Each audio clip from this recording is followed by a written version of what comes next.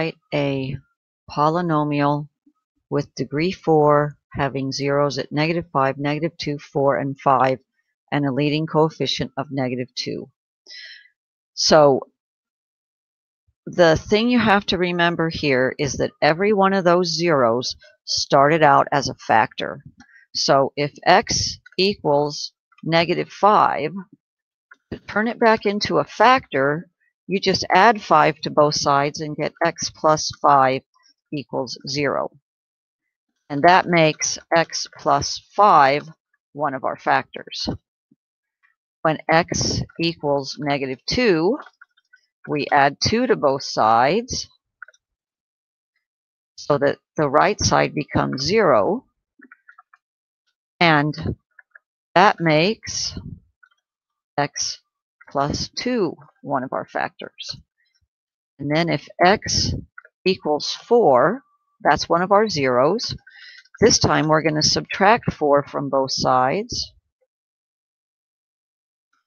And that gives us a factor of x minus 4. And the last 0 is at x equals 5.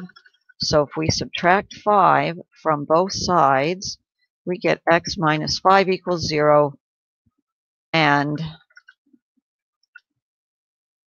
that gives us a factor of x minus 5. So now I have all my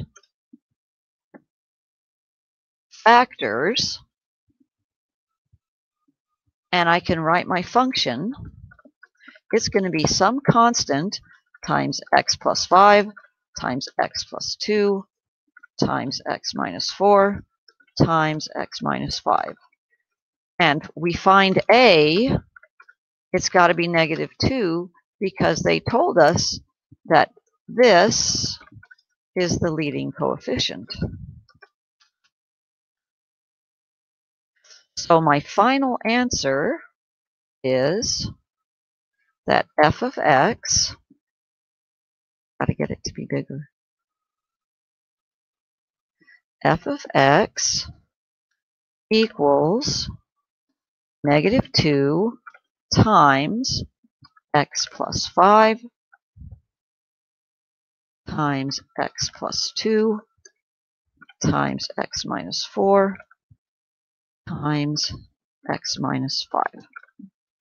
And there it is in factored form, not simplified as was requested. Oh, and I guess they call this P.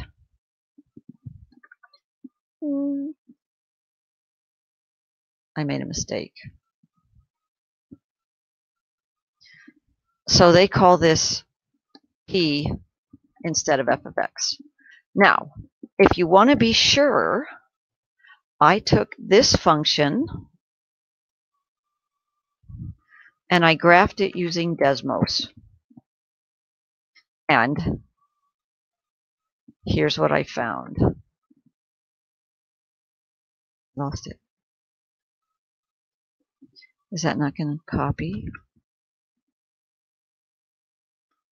Guess not. Anyway, this is a graph of